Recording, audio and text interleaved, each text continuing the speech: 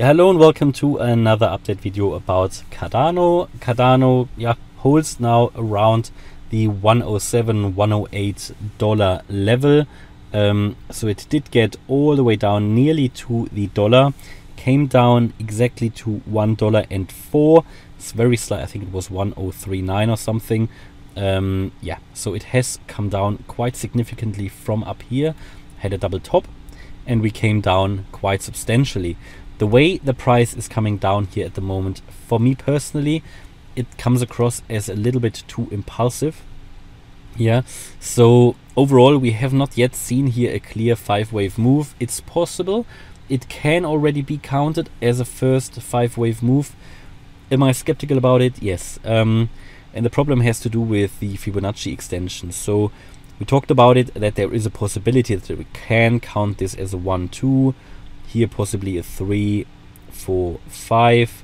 Alternatively, you can count it here as a 3, 4, 5. Does it work from the Fib extensions or Fibonacci retracements?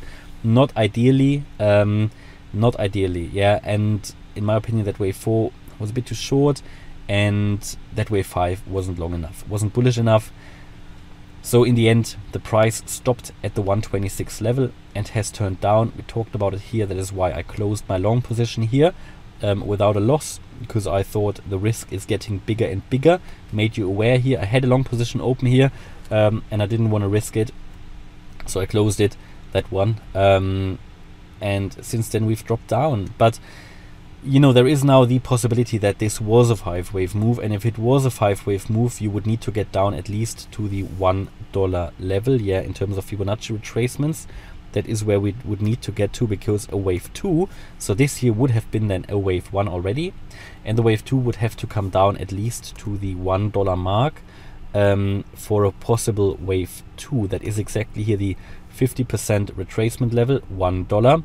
We haven't quite reached it, a bit too far away from that in my opinion actually. We've come very close, but we still would need to see further downside for it to be a wave 2, and then to start in a new wave up, and that would be a wave 3 then. Now that is one possibility. That would assume we ideally come even lower here. Yes, the other possibility is that we have seen here already not a 5-wave move yet, and we still have the possibility to move higher from here. Yeah, so we can certainly count this as a first as a wave 1, 2, 3. So let me show you. 1, that here would be the wave 1 top, coming down in a wave 2, would come all the way up in a wave 3 here. That would be the other way, and then we would come down in a wave 4 now and move up then in a wave 5. Now this wave 4 is coming down a little bit too far for me. It's come down a little bit too far for me already, so I see this scenario as fairly unlikely, yeah, that there will be another leg up in a wave 5 before we then get the ABC down. The problem with that is that first of all, you have to have here an overshooting wave B. So the way to see this would be that we have a so you've got your 1, 2, then we would have, and you can't, it's hard to see, but we have an A, B, C coming down here, and then we have our wave 3. But that overshooting wave B, not a great fan of it. Possible, but not a great fan of it. The bigger problem is that wave 4 is coming down a little bit too much, so we can calculate the Fibonacci retracements of that wave 4, and we're nearly, yeah, we're already dropping here. If I make it like that, you're coming down a little bit too much here below the 38.2 Fib level. So the 38.2 Fib level is normally what you would ideally expect for the wave 4. It's coming down a little bit too much. Technically still possible. You could come down all the way to the wave 1 top in that wave 4, and that would be here at 94 here at 94 cents, yeah. So this would be the wave 1 peak, no, 93. That would be still possible in that wave 4 technically, yeah, to come down into that level, but yeah, generally coming down a little bit too much in my opinion. Yeah, not a great fan of it, not a great fan of it. So two possible, yeah, bullish scenarios here. However, there is of course a bearish one, and that bearish scenario would see all of this move here in a very much 3-wave like fashion, so that all of this here, and it is actually currently what I primarily believe, to be honest, an A, B, C, where we would then come down in another 5-wave move down, and maybe eventually will hit my target area here, which starts at 55 cents. Bear in mind, it doesn't need to get there. Cardano has retraced enough in this correction to fulfill the minimum requirements of the correction. We talked about that many times. However, because Cardano has not yet managed to break above the 163 level, the downside potential is still very much there. We talked about that this 163 level is so important, and if we're not above that, we are still in this potential downside scenario. And yeah, what has come up here from Cardano so far has not been too bullish. There is this possibility, and that would be pretty much in line with that wave count that I just showed you, the bullish one, yeah, any one of them, that we have here this inverse head and shoulders. That is still possible, but I think it will get very much unlikely if we drop below that 93 cent level.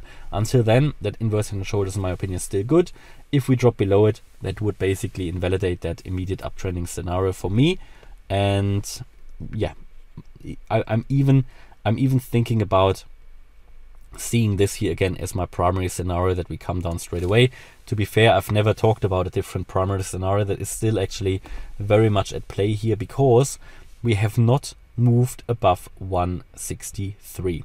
So this has remained my scenario, and even though I said yes, upside potential of course is here, but until we break above 163, that is a very, very relevant, structurally relevant level around that wave 4 up here. Until we break above that, we cannot be confident that the low is already in. It's possible, yeah, Cardano has fulfilled the minimum requirements for the correction, but it's not confirmed, and therefore we are at the moment in a space where we don't really know.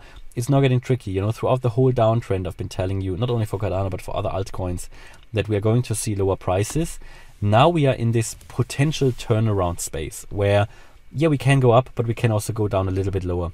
Yeah, because the minimum requirements for the corrections have been completed for many altcoins, and now theoretically they can move up already, but we now need to see how the market decides. And for me, it is pretty much that we are in the last meters of the correction. Yeah, if we are still in the correction, we are in the last meters of the correction. And I believe it's good for everybody if the prices come down once more, because a lot of people, I think, were, as it at least felt like in the comments, a lot of people were surprised that we have seen these strong moves up. Because even if Cardano did only, but it was quite good already.